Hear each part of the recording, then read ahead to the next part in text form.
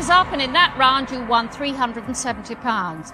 Now, in round 8, you get the chance to treble what you bank, and that means in the next round there's £3,000 to be won.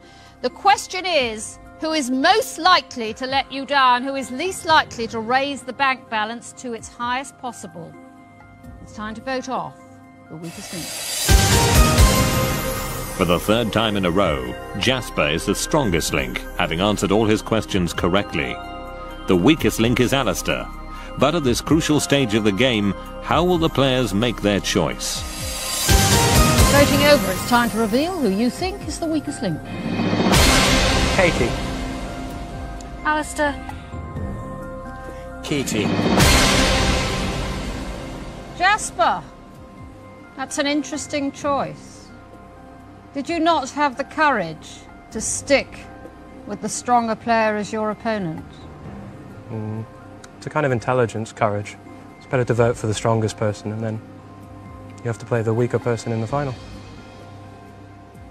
Are you proud to be seen having done that? I'm proud to be greedy.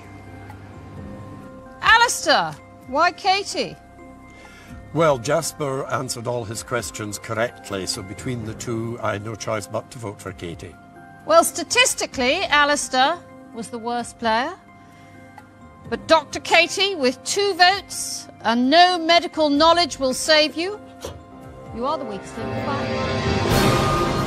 Spineless.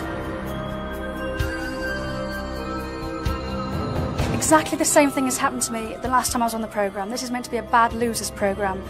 I'm a bad winner. It seems that I'm the strongest link and they keep on voting me off tactically, and it's just not fair. I think that Jasper has stitched me up and stabbed me in the back most. Alistair was on the defensive. He knew he was the weakest of the two, but it was Jasper that just didn't have the courage to keep me on and let me beat him. I don't want either of them to win. They don't play fair, they don't deserve the money. They're both losers in my book.